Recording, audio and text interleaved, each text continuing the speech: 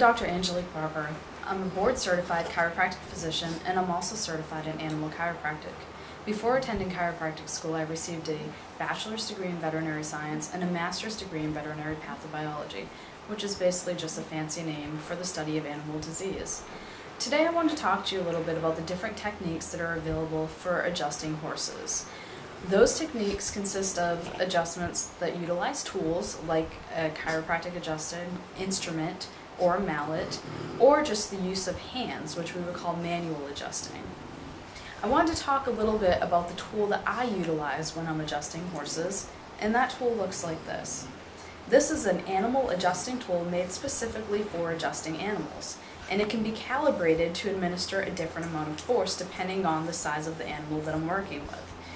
At the lowest setting, it can be used on an animal as small or smaller than a kitten, and at the highest setting, it can be used on a draft horse or an animal larger than a draft horse, which would be this setting.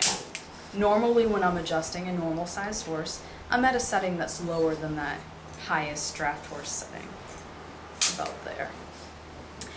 So the reason I wanted to talk about this tool is that there are some practitioners out there who basically frown upon utilizing a tool when adjusting horses, and they pretty much encourage horse owners to not use a practitioner who is utilizing a tool for the adjustment. And they have two reasons why they say that. The first reason is that they claim that the tool is too scary for horses, and the second is that they claim that the tool is not able to administer enough force to actually move a bone in a horse. So now the first reason, with it being scary, the tool does give off a clicking noise, and some horses may be a little scared of that at first. The majority of horses do not mind it at all, and the minority of horses who are scared usually get over it and are actually very, very relaxed and enjoy the session with just a little bit of desensitization. Basically, we just click the tool around them until they get used to it. I've only had one horse in my entire career that would not tolerate the tool at all, and I just did manual adjusting on that horse. The other thing that they say about this tool is that they believe it cannot administer enough force.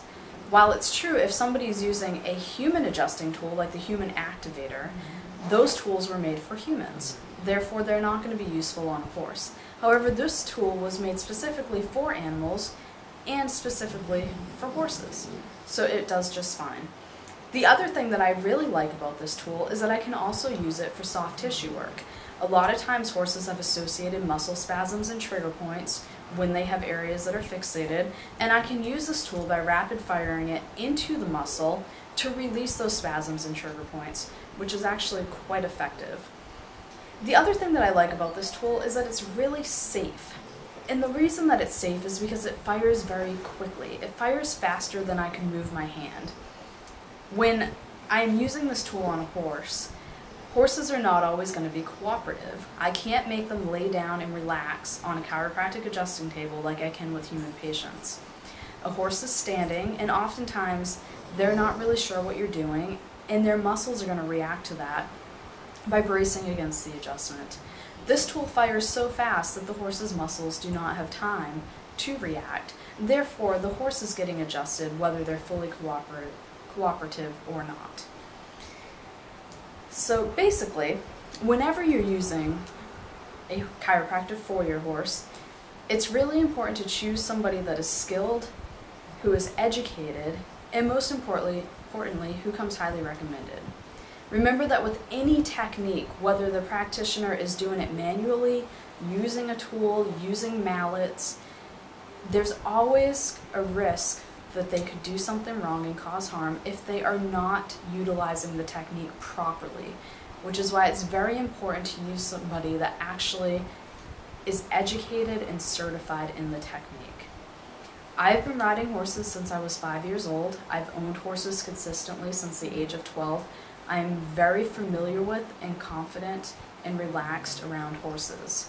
Make sure that when you're choosing a chiropractor for your horse, it's somebody who has experience with horses. Therefore, you can ensure it'll be a fun, safe, and beneficial experience for both you and your horse.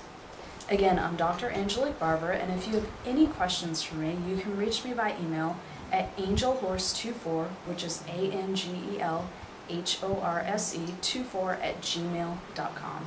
Thanks, and I'll talk to you again soon.